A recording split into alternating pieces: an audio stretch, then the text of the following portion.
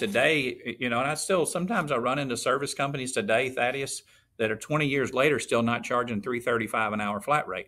You need to be charging what it costs to run your business, period. Hey, welcome back to another episode of HVAC Success Secrets Revealed with Thaddeus and Evan. Although, if you notice, it's just me. If you looked at the screen, I did my best to put Machu Picchu on there. It's actually a llama, it looks like. But I went into Canva and it was Machu Picchu is what I searched because that's where Evan is right now. So he's enjoying some much needed vacation time off. So diving into today, our guest, John Conway with Redwood Services. I am super excited for this conversation. A little bit of a backstory from him. He's been in the industry probably even before this, took over a business in 1998, sold it in 2010, worked for them for 4 years, moved into Nexstar, and was a business coach with the Nexstar network for over 6 years, came on board in the last 4 years as the COO at Redwood Services.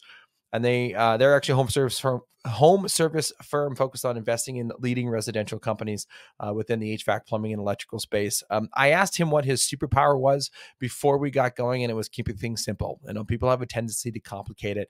And then he dropped 4 things which matter for a business, and I'm not going to tell you what those are. You've got to watch the entire episode for us to dive into those 4 things. I'm super excited, but without further ado, this show would not be possible, of course, without our sponsors. First up, we have Chirp, Elite Call, and On Purpose Media. So transform your home service business with Chirp, the ultimate automation toolbox. Capture more leads, connect instantly, and skyrocket your sales. So Chirp integrates seamlessly with platforms like Service Titan and House Call Pro, offering automated text, emails, and even ringless voicemails. Boost your Google reviews and customer loyalty with their proven rehash program. So schedule your demo today and get an exclusive 25% off your first 3 months. Visit chirp.com/HSSR today to get started. And if you're ever thought about outbounding your database to fill your dispatch boards with lucrative service and sales appointments, well, now you can do that with Elite Call, a US-based call center that does all of those things. For over 20 years, their dedicated teams don't just make calls, they directly integrate appointments into your CRM and fill your dispatch boards. Don't let your competition get ahead. Let Elite Call connect with your customers first. Visit elitecall.net to learn more. And last, but certainly not least, On Purpose Media. Enhance your online presence with those guys, On Purpose Media, your go-to home service marketing experts for everything web design, SEO, PPC, stunning user-friendly websites built to convert visitors into phone calls, enhance visibility on Google, and effective pay-per-click ads, minimizing wasted ad spend. So let's turn your presence to a lead-generating powerhouse. Visit onpurposemedia.ca today to start your digital transformation in the world. Without further ado, we'll be back on the other side. John Conway. Welcome, John, to the show. Thank you for taking some time out of your day. I know that you're traveling right now, so thank you for that. So I'll get started with the most toughest question of all. What was your journey like? Walk us through the start into the HVAC industry. Thaddeus, I'll try not. I've been in the industry over 30 years now, so maybe I won't take you too far back, but I will tell you that I got in the industry working for my father's small new construction business that worked out of the sunroom of his home in 1994, where he had 1 truck and 2 employees. And he thought it was a good idea if I ran ductwork in new homes. By the way, I thought that was a terrible idea. And so that's really kind of where it started, all the way up through me evolving into growing the business, going out and selling, work to to home builders and then just growing the business as a whole, and evolved into me purchasing the business from my father in 1998. So roughly about 5 years later. And by that time we had grown from the business being $300,000 a year to it being $2 million a year. And it was mainly new construction, not knowing what we didn't know. And running around in that new construction industry, sometimes just a race to the bottom, just how cheap can you do work? And so from 1998, I started basically getting into the service and replacement business, but just not charging the right price.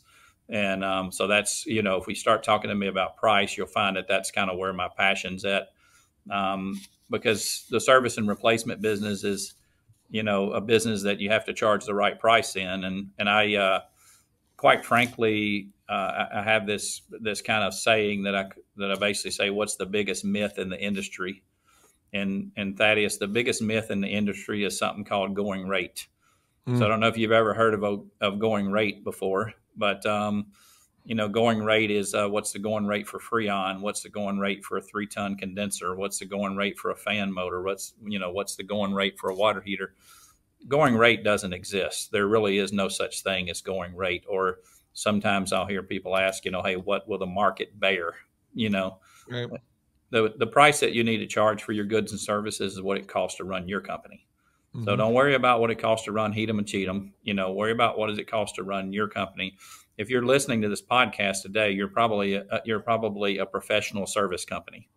And if you're a professional service company, then, charge a professional fee. Like, Thaddeus, you could come to Memphis and I'd be glad to take you to dinner. And, we could go over to the Wolf Chase Mall. And when we go to the Wolf Chase Mall, we could eat dinner at Logan's Steakhouse. The steak's about $15 and the wait's about 10 minutes. Or we could go next door to J. Alexander's and the steak's $40 and the wait's an hour. So, like, why are people waiting an hour for a $40 steak when they can get a $15 steak in 10 minutes? Well, the reason is service, atmosphere, experience. When you deliver those things in your business, you're able to charge for it. So I'll speed this up. I spent 1998 to 2004 digging a hole, not charging the right price. I do want to get into that. I think that'll be a fun one. Chasing builders on Friday afternoon trying to get paid. And quite frankly, I found myself in 2004, $942,000 in the hole to Carrier. I tried to get them to sell me 60 more thousand so I could say I owed them $1 million, but for some reason they kind of thought 942 was enough. And at that time I met Nexstar, joined Nexstar, and in May of 2004, and in February of 2009, 5 years later, I was debt free, didn't owe anybody a dime. And it was really through those Nexstar best practices. And in 2010, I sold the Conway business. Some people say, why did you sell the business? The fifth offer. That's why I sold the business. And I spent 4.5 years working for the guys that I sold to, and enjoyed it. It was a good time. But I also felt like that I had I wanted to give back to Nexstar. Nexstar had, quite frankly, changed my life. And so I wanted to give back to Nexstar. I had an opportunity to go to Nexstar as a business coach in 2015, spent 6 years there. And basically at the end of 2020, early 2021, I left Nexstar to come to Redwood Services with Richard Lewis, and Richard's Redwood CEO. And I was just, quite frankly, really impressed with Richard's vision to invest in the home services industry, but do it in a very different way than what you see the big companies do. So we have we have a kind of a saying around the Redwood world, hey, don't do the stupid stuff. So, what's the stupid stuff? You've always bought Carrier equipment, but now we're telling you got to buy Lennox, or you've always bought Train, but now we're saying you got to buy Goodman. So just don't do the stupid stuff. And just also think about, hey, how what a lot of the big companies do. You can pretty much imagine in the Redwood world, we try to avoid what some of the big companies do. But spent the last 4 years at Redwood building something special, and we know that we're building something special. We started with 0 partners at the end of 2020, and today Redwood has 15 partners nationwide, and we're absolutely having a blast. Our partners are doing great. The businesses are growing, and we don't have high turnover. Just about every manager that was in the business when we became their partner is still the manager today. Still managers today, and all of our owners are in place. I think all but except one owner group retired, but other than that, 14 of the 15 owners are still in place, and so things are going incredibly well. So And lastly, hey, thanks for having me today. So let's have some fun, my friend. All right, I'm looking forward to it. And so, I guess going back to the start of it in buying a business from your father, we've had a few people on the show that have went through that before, and obviously the emotional gamut that it could happen, and even maybe potentially driving a wedge in a family if it's not done the right way. Walk us through, if somebody were in that same situation of, okay, I'm going to try to buy the business from my family so I can get my mom or my dad out, and I'm going to son or daughter, I'm going to take it over. What are some of the things that you guys did and put in place to be able to prevent that wedge from potentially being driven inside? Well, I told you when I joined, working with my father, he had the one truck and two employees and was doing about 300,000 a year in revenue. And 4 years later, we were in 1998 about 2.1 million, even though all of it was new construction. My, the business was really bigger than my dad, even though it was a very tiny business in today's comparison. It was really a bigger business than my dad wanted to run. And so he kind of asked to, hey, can I go back and do my sunroom thing? And can I go back and do the small business thing? And by the way, all these builders that we do now are guys that you went out and got. And so we kind of just mutually agreed for him to keep the original builders that he had, and for me to, take the new builders that I had went and got. However, as it relates to an exit strategy, if you were to take that to today, and maybe not an exit strategy, maybe a better way to put it is it relates to a succession plan. Mm-hmm. There should be a lot of thought put into succession planning. And first of all, if you have a larger business, when I say a larger business, somebody's got a business doing, 10 million, 15, $20 million in revenue. Well, in today's world, those businesses have a lot of value to them. And quite frankly, it's typically more value than most likely a son or daughter is going to be able to pay. And so there is opportunities in the market where someone may want to think about, hey, should I have an investor take, help with dad's equity, and then also have some equity rolled to the next, generation of owners, which happens to be that succession plan model. So I think I think people should really put a lot of thought into how to succession plan their business, because especially the larger companies, they have a tremendous value, and there should be some thought put into that for sure. In terms of the succession planning and putting that in place, and even just exiting a business for that too. I mean, and you look at kind of both of them, I think there can be some common pitfalls that people fall into that are out there, or even myths that might be out there as well. I mean, you alluded to myths a little bit earlier. In looking at succession planning on a business, or even positioning to exit, what's the largest single-handed mistake that some people would do in doing it the wrong way, that they should avoid? Well, if you're looking to, well, first of all, not having a plan. So not having a plan of, I would say also just making sure that you're communicating, like, what does the outcome look like, and not having a plan. The other thing is, the succession or the exit doesn't always have to be about money.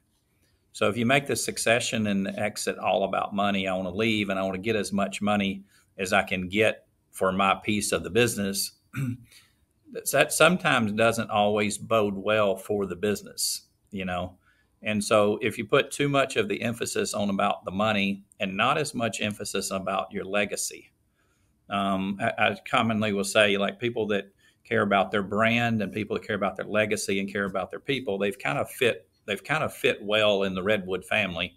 But if somebody is just truly about the money, then you'll ultimately end up getting your money, but you may not like where you get your money from, and you may not like what happens to your business 24 months later or even 12 months later. So that's a little bit of some of that exiting or succession planning may just have to do with, either who becomes your partner, or, what was your plan to get, to exit the business. And sometimes there's not a plan. And I think that's the first place, is develop a plan, develop a timeline, and that'll usually lend to make decisions being made while you're in the planning mode, not while you're in the frustrated mode, for lack of a better term.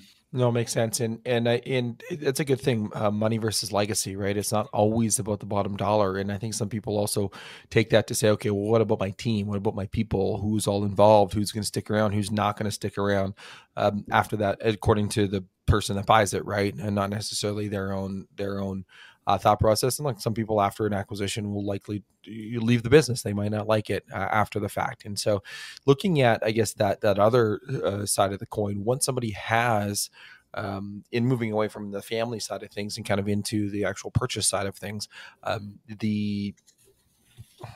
kind of want to say the dark side of PE in a sense and private equity, and there is, or just the dark side of selling a business, right? What happens after the sale? And we had Victor Rancour on last week that talked a little bit about this in terms of the emotions that went through him when he sold his business, and all of a sudden he wakes up and it's just like, oh shit, the baby's gone, right? What are some of the dark sides that people don't generally talk about when selling a business from the owner side of things, the person that sold? Yeah, so there is an emotional attachment to the business. It's your baby. You kind of started it. I started something, in 1993 that I purchased in 98 that I sold in 2010. And the dark side of that can be you're still going to drive up and down the road and you're going to look at those trucks in the future, and you just want to make sure that you've put them in the hands and those people in a position when you see those trucks, you're either proud to see those trucks or you're not proud to see the trucks based on what's going on in your business. And so there is certainly an emotional attachment, and there's an emotional side to a business. There's to a transaction. So there's a financial side to a transaction. There's an emotional side to a transaction. And I can tell you from a guy who's done this before, the emotional side will stick around a lot longer than the financial side will. And so and all of that just is really determined on who's your partner, like who do you choose to either sell a business to or take on an investor with? That's at least the way we think about it. That makes sense. I kind of want to go back to the debt thing because I think that's a fun story to be able to go into, and looking at being almost $1 million in debt to Carrier. And I don't know if there are other ones on there, but I know you almost bankrupt the company and turn it around, right? I guess, how did you end up in that spot in the first place to be able to say, oh shit, I almost bankrupted my dad's company after I just took it on? Yeah. So good point. So first of all, how you end up that way is just not charging the right price in the new construction business. So my business coach, Jim Hamilton, who was always my mentor, Jim, Jim, first of all, taught me how to make money in new construction. So that helped. I just couldn't get out of new construction because it was, it was a big part of the business. And so how we ended up there was, one, just not charging the right price in the new construction industry, charging that going rate. That's why I mentioned to you kind of what's the myth in the industry. It's going rate. And then going into the service and replacement business with that same mindset, I called a flat rate company when I got ready to get into the HVAC, service side of the business. And this is in 1998. And I just said, hey, what should I charge? And the guy on the other end of the phone said, well, you should charge, it's a reputable flat rate company. They said, well, what do you charge now? So, well, we charge $59 an hour. He said, well, you can probably charge $100 an hour and $125 on the weekend. I said, okay, great. Send me the book. It sounds good. And, they send me the book, and I'm charging $100 an hour and $125 on the weekend. And I go through a year of it, and I call the guy back and I say, hey, this didn't work very good.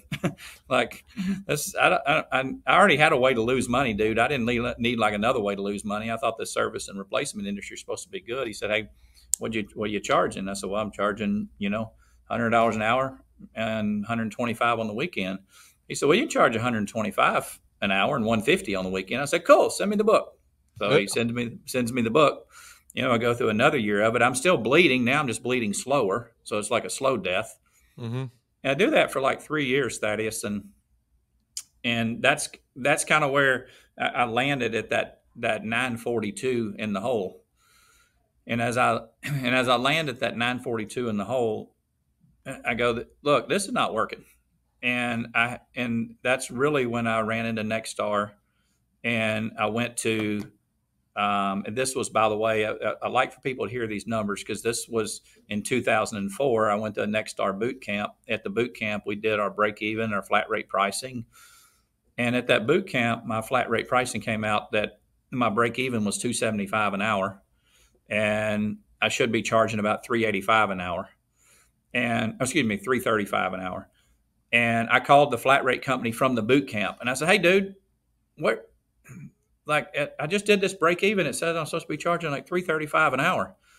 And he said, "Now, where are you at?" And I said, "I'm in Memphis." He goes, "Oh yeah, most of those big metro areas, they charge about $350 an hour." So I said, "Oh man, that'd be really nice to know, like $942,000 ago." Right.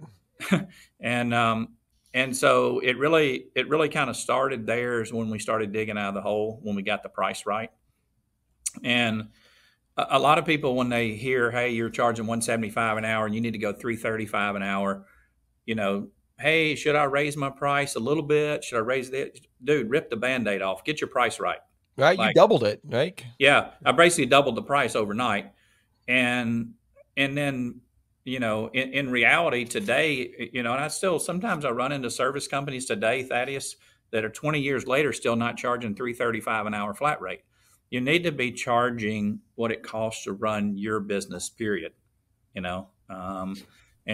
that's, you owe it to first of all, you owe it to your family, you owe it to yourself, you owe it to your employees. Because as soon as I started charging the right price and we started making money, then all of a sudden our employee benefits went up. Mm-hmm. The type of trucks we drove went up. The amount of training we did and the things we did with Nexstar went up. And so, if you're not going to charge the right price, you would just be better off, quite frankly, being an employee for somebody else. Well, you've essentially bought yourself a job at that point if you're not charging the right price, or worse, you've bought yourself a job and then you ran up debt and now you're in debt, and you can't get out of it. Like that's not a good way to live and run.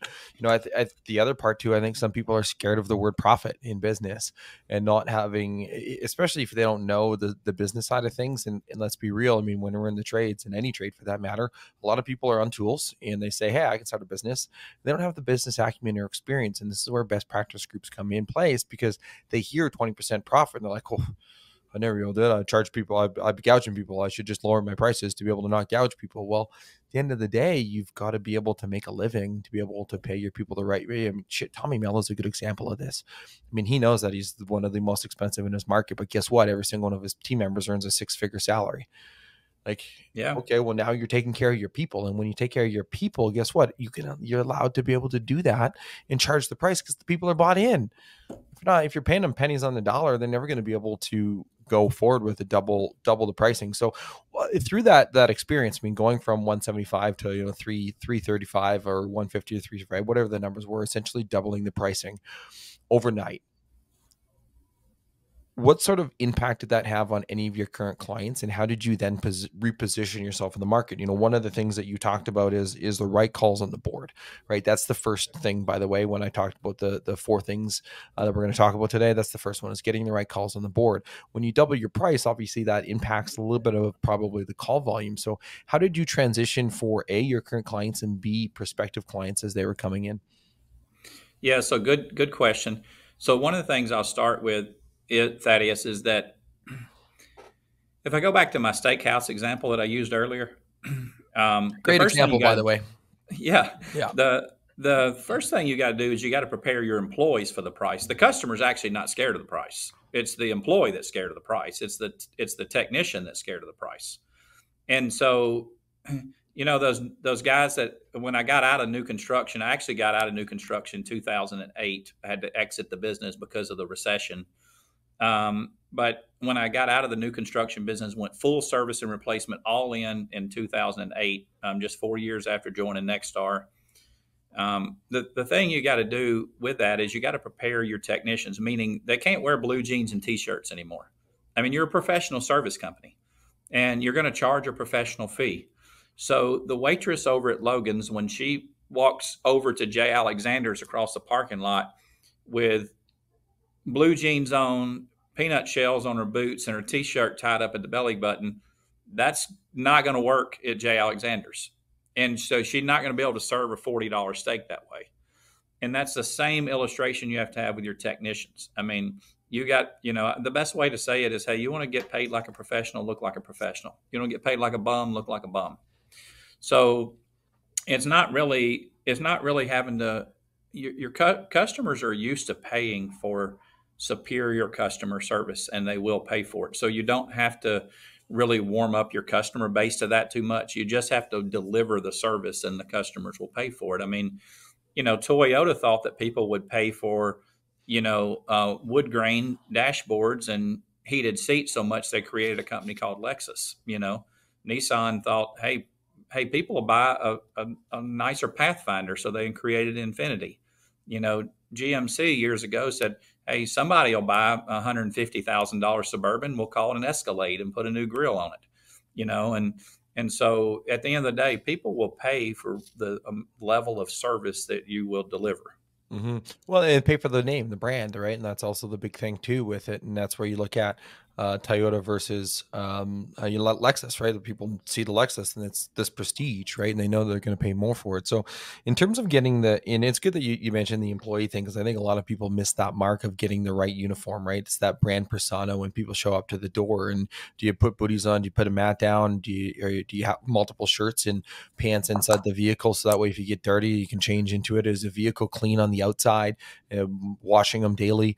If it's dirty in your area, I mean, shit, come to Canada in the springtime, right? You can wash your vehicle 10 times a day and still never be clean. But so people understand some of the nuances there if a person's driving around, right? Big, important things. In terms of the other part of the things of getting the right calls on the board, what other things should a business be looking at in order to ensure and maximize the right calls on the board? Well, good. One of the things to keep in mind with this right call thing is the first thing you got to realize, everybody's not your customer. So if you're a professional service company, everybody's not looking for a professional service company.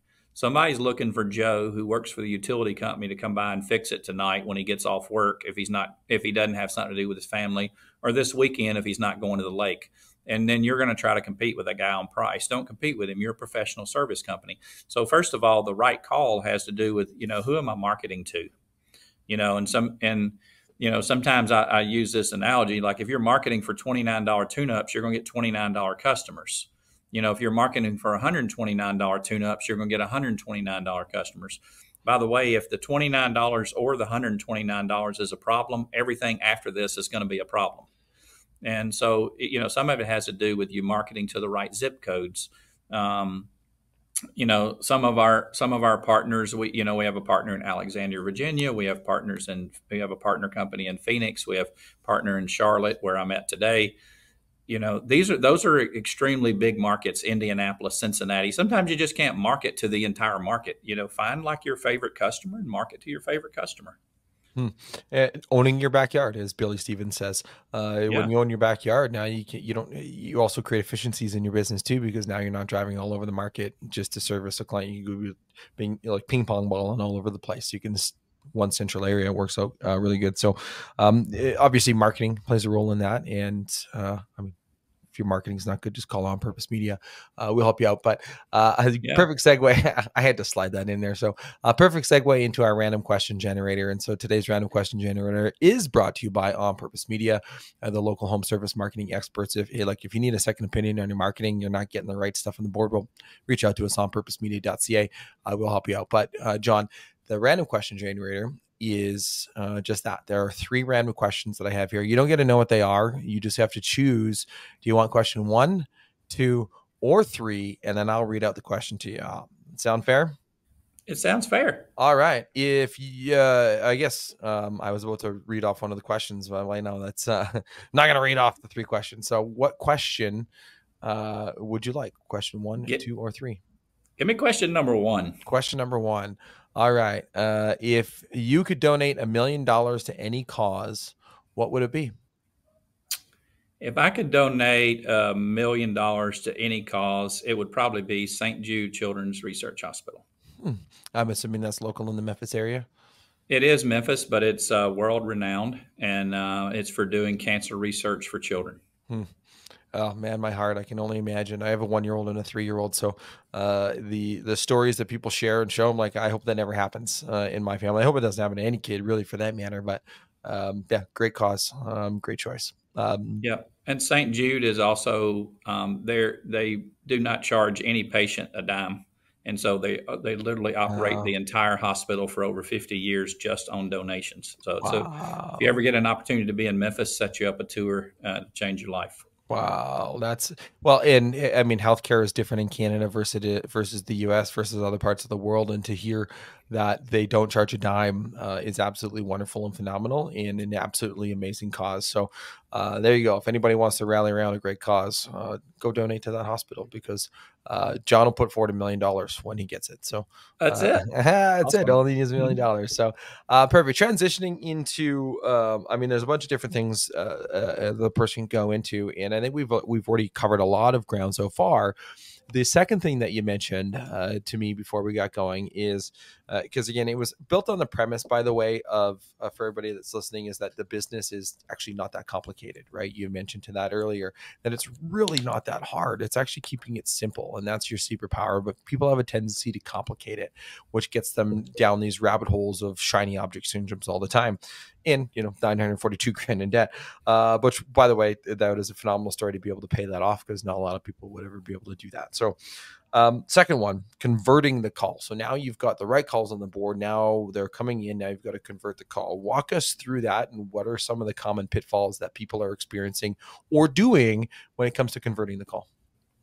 Yeah. So right before I jump into to the converting the call, I'll just kind of go back real quick on what's the simple part of this business. Get the right calls on the board. What's the right calls? The right calls basically means you need to be working for the right customer. And you don't need to be working for the wrong customer. Who can be the wrong customer? Anyone who can't value your service. Mm-hmm. So a home warranty company is not going to value your service. A property management company is not going to value your service. So get the right customers that you're dealing with, and then make sure you have at least a good percentage of aged equipment calls on the board, especially for HVAC or aged water heaters for plumbing. So I'll just say this quickly, and we'll jump into conversion. So get the right calls, convert the calls, charge the right price, you win. Mm-hmm. And we just have a tendency to complicate the crap out of this business, and it's just not that complicated. Like, get the calls, convert the calls, charge the right price, you win. Mm-hmm. But then we go, we go get the wrong calls. Then we don't have any type of process, and we don't dispatch accordingly, and we can't convert them. And then we don't charge the right price because we're supposed to charge going rate, and then we lose, and we go, I don't know why I'm not winning. Mm-hmm. Where you got all three of them screwed up there. So on converting the call, the actual converting of the call, and just for a little clarity or definition, most service companies will define a converted call as anything above the diagnostic fee that you charge to go out. Mm-hmm. So if you're a company that charges $79 to go out, and your technician goes out there, he collects $79 and he doesn't do anything above $79 and he leaves with $79, that's not a converted call. Your technician goes out there, and you can keep it as simple as goes out there, collects $79. The customer needs a filter change. I don't know, maybe he charges $20 for a filter and he leaves with $99. Okay, that's a converted call. So anything above the amount that I charge to go out is a converted call. Obviously, different calls convert at different rates, but conversion has a lot to do also with just how thorough your technician is. My HVAC service manager, Chris, he used to say, hey, pay the price for success, and the price for success is thoroughness. And so years ago, Thaddeus Consumer Reports asked homeowners, what brand heating and air conditioning system do you have? And I don't know, did you ever hear what the answer to that was? No. The answer was Honeywell. Hmm. And the reason it was Honeywell is because the customer views it as a system. We all know Honeywell does not make heating and air conditioning systems. They only make thermostats. customers view it as a system. We're the guys who turned it into a furnace, coil, and an air conditioner. So start treating the system like a system and stop treating it like a furnace or an air conditioner. And in that, you'll do a more thorough inspection for your customer, and you'll convert at a higher percentage. No, that makes sense. And because really, like in converted call can be anything. When a call comes in, I booked it. Okay, converted call. But taking it to this next level of, okay, well, I've got the call on the board, and now it's anything above the diagnostic fee. What would you? Kind of a tricky answer, I think. I'm kind of giving you an out already because you said different calls convert at different levels. Average conversion rate, if you were to blend all of the calls together that a traditional business would get, what would you want to see for a conversion rate? Well, typically, if you're running maintenance calls, these are customers who have your agreement, and typically that's about a 35% conversion rate call.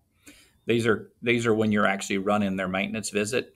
You can make the math easy and say 1 out of 3 of them should convert to something other than just the fee they pay for the maintenance. When you're looking at an HVAC demand call, that number is going to be, if you're a company that turns over a lot of leads to comfort advisors or sells a lot of systems, you're probably going to convert about 65% of that to service, and then about 20% of them are going to turn into some type of lead or sale. And then you'll just have, on the demand side, these are people that have a problem. You just may have 5% of people that don't do anything. Either they can't afford it, or they thought your price was too high, or they didn't like the way your guy parked his truck or whatever. So typically on demand calls, about 65% conversion rate on demand, 20% of the aged calls, or 20% of those calls will turn into a lead, and about 35% on the maintenance side. Perfect. Well, those are some good numbers for people to strive for. What do you normally see businesses at? So I guess when you guys probably do a deep dive on some of the partners that you bring on and before and after, et cetera, what are some of the average numbers that you currently see? Those are ideal. What do you normally see from other businesses? Sometimes partners, and even in my Nexstar days, I coached 111 companies at Nexstar, and even at Nexstar, you would, sometimes people might struggle a little bit with conversion on maintenance calls, and so that number might be more in the, you might see them in the 20 to 25% range. A lot of that has to do with sometimes technicians will get head trash about maintenance calls. So they thought, this is not a good call. This is another maintenance call. But in reality, if you think about it, this is actually a customer who pays extra money to have their system serviced. So typically they're actually a better call. But a lot of the results, when I say call or job, when we run an actual service call, a lot of the results were really be determined by how the technician runs the call. So if he thinks it's a bad call, it's probably going to be a bad call. Mindset. Yeah, it's in their mindset. Yep. And then on conversion rate on demand, those numbers I shared with you are, we're certainly achieving those, and sometimes above those. You may get to a situation where if you're converting on the HVAC side really high on demand calls, but really low on really low on tech generated leads, then there might be just a situation where you're repairing too much. Like you may have systems that need to be turned over, but they're not getting turned over. They're getting repaired. So once that system gets over about 10 years old, you typically see about 60% of them will turn into a lead. But this is all if you're following a process. If you have no process at all and you're just haphazardly sending technicians to run calls and just doing whatever they want to do, then these numbers are going to be Greek to you. I think a lot of them are Greek to some people, right? Because they just don't know. They don't even know where to begin to even find that data or analyze that data. Well, if you're doing things in the right CRM system or FSM system, well, that's a lot of your data's right there.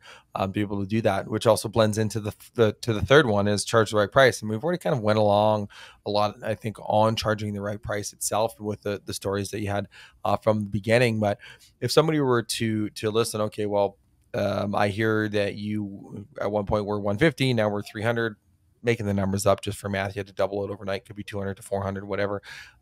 And this break even analysis of this break-even point that you referenced, if you're to coach somebody through how to find this break-even number, what would you tell them?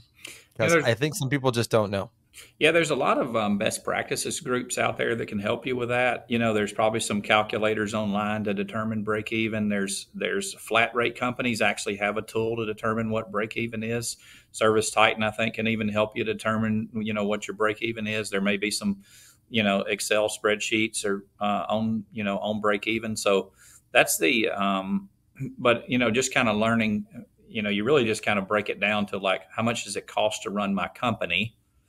And then how many hours is a technician available to sell in a year, and how many technicians do you have? So you can kind of do the math and go, oh, I got 10 technicians and they're going to work 2,000 hours. And, if they can sell, 40% of their time, then this is how many hours they have available to sell. And this is what it costs to run my company. So now you at least know, well, that's at least my break even to cover my operating expenses. And then, of course, I have to add their hourly rate and I have to add profit. And then you can charge a reasonable markup on your parts, and so there's a formula that kind of goes into it, but it really starts with what it costs to run your company. And Thaddeus, sometimes in our industry, people get their head wrapped around, I buy a capacitor for $15 and this thing says I'm supposed to sell it for $275. How do I buy a part for $15 and sell it for $275? Am I ripping somebody off? Is that not right? Well, where you have to get to in this industry today, and I'm sure it's this way in Canada as well, is what we pay for parts today almost has nothing to do with what we sell them for. Mm-hmm. And people can't get their mind wrapped around that. They think there is some multiplier of the price. And in reality, they just can't get their mind wrapped around the fact that what it really costs to run a company is what determines how much you charge for that capacitor, not what you pay for the capacitor. And that's a mindset shift for that people have to get their mind wrapped around, is just kind of understanding, what does it cost to run my company? And because there's the way I say it is, look, there are only two people paying in this scenario. Either your customer's paying or you're paying. Mm. And if your paying exceeds the customer paying, welcome to 942 in the hole. Mm-hmm. Well, and the other part, like you kind of alluded to it, of that price, well, there's the insurance, there's the fuel, there's the like driving to get it, there's your guy's time in order to be able to go get it. And now one could argue, well, you should stock a bunch of them. Okay, cool. Well, you're still going to have to pay all those other things in terms of getting it out there. And so there's a lot of extra plus that a lot of people just forget completely all about, which is that big thing. So now making sure that price is right, shifting into that last one is you win, right? I think that's a pretty easy one, because if you've got the right calls on the board, you're converting the call and you're charging the right price, well, that's where you then win. Yeah, absolutely. And the, what does win mean? Win is kind of where freedom shows up. Some of the guys that you mentioned earlier, Victor and Tommy Mello, and some of those guys are winners, and they didn't win by being the cheapest guy in town. They won by charging the right price. I was on a conversation with one of our partners last week, and it kind of occurred to me out of the blue that our partner who has the highest average sale for an HVAC install is also our partner who has the highest conversion rate. Wait a minute, that can't be right. I thought everybody wanted cheap. Like, oh, if I charge less, I'm going to convert more. No, our partner of 15 partner companies nationwide and several hundred comfort advisors nationwide, the partner who has the highest average sale is also the partner who has the highest conversion rate. Only about 15% of consumers make decisions based on price. 85% of consumers will make decisions based on something other than price. If you don't give them anything other than price to make a decision on, they'll certainly just make it on price. Mm-hmm. However, if all your customers are about price, there's something that you're doing that's making it about price. Mm-hmm. Like, they don't all know each other. They don't all go, hey, Thaddeus is on the way. You better talk him down. Like they don't all know each other. They're not calling each other saying that there's something wrong with your price. If every one of your customers or every is about price, your techs are making it about price. And if everything's going to be about price, you can't win, you know. And what does win mean? It means greater benefits for your employees. It means greater health insurance. It means retirement plan. It means recurring incentive plans for agreement sales. It means newer trucks. It means newer tools. It means running a state-of-the-art facility, and that's what winning looks like. And people want to be on a winning team, and it means being able to pay people, what you should be paying them. I was talking to an electrical manager today, and he was telling me about one of his best electricians who made $82,000 last year. I said, "Hey, that ain't going to work. I mean, you need like $130,000, $140,000 a year electricians, not $80,000 electricians. Like, show that guy how to make $140,000 a year and change his life."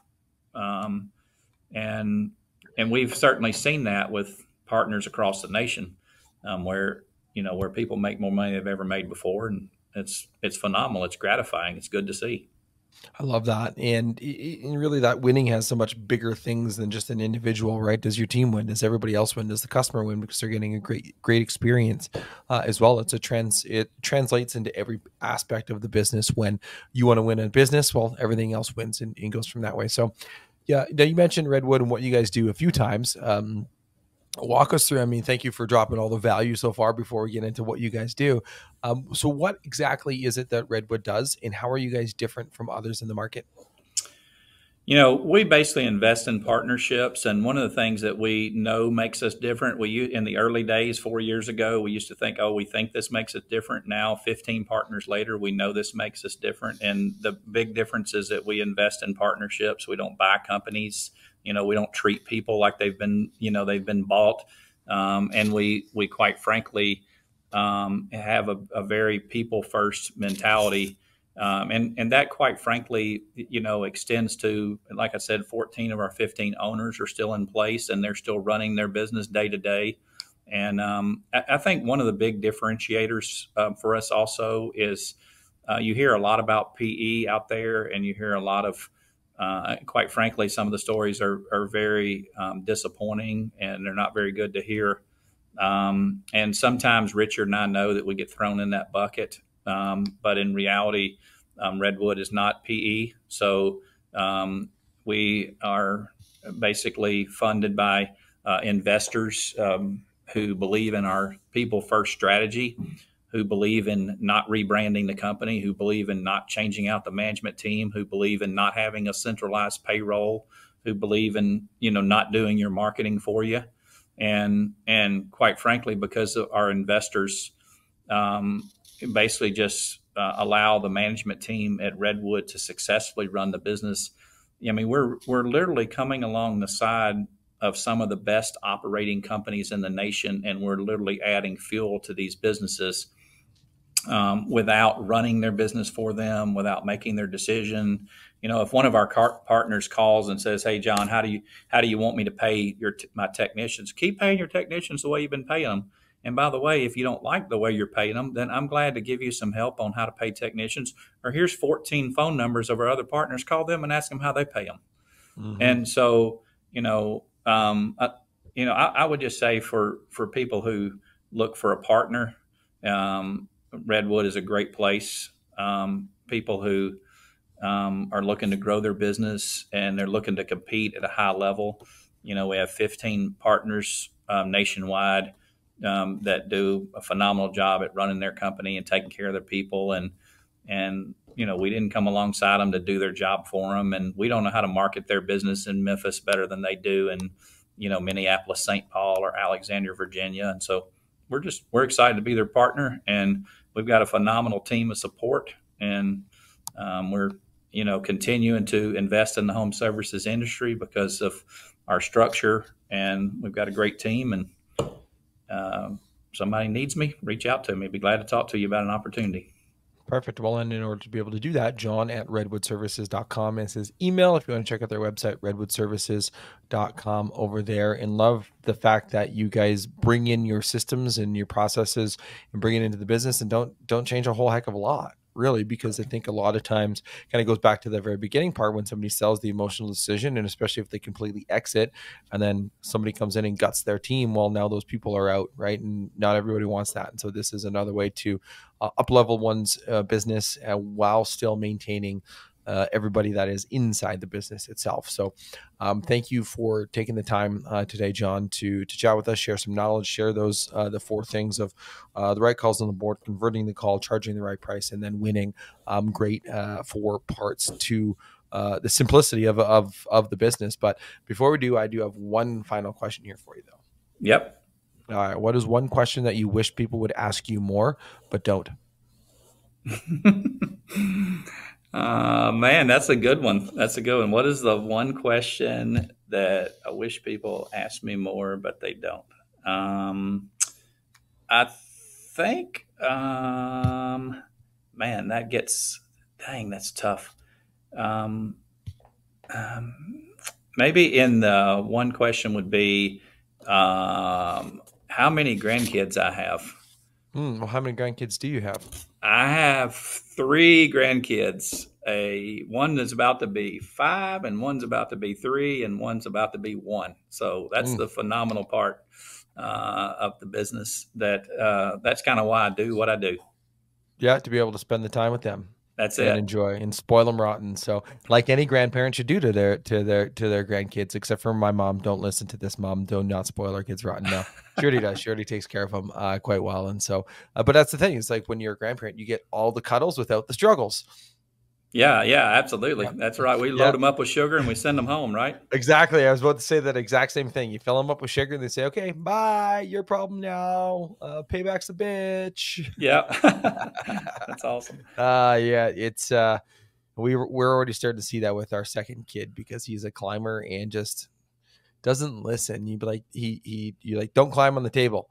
And they've like the little kids table or whatever, and he climbs up there and I'm like, get down. He looks at you and starts laughing and keeps doing his thing. I'm like, okay, you know that I'm telling you to get down. You're just defiant. Oh yeah. So yeah, my mom is probably saying payback. So there we go. But great question. Glad that you're spoiling the grandkids rotten. You're filling them with sugar and sending them home all hyped up. So thank you for taking the time today, John, to chat with me. Sadly, Evan missed a great conversation, so he'll have to catch up later. So as we sign off every time, I guess until next time, cheers. Cheers. Well, that's a wrap on another episode of HVAC Success Secrets Revealed. Before you go, 2 quick things. First off, join our Facebook group, facebook.com/groups/HVAC Revealed. The other thing, if you took one tiny bit of information out of this show, no matter how big, no matter how small, all we ask is for you to introduce this to one person in your contacts list. That's it. That's all. One person. So they too can unleash the ultimate HVAC business. Until next time, cheers.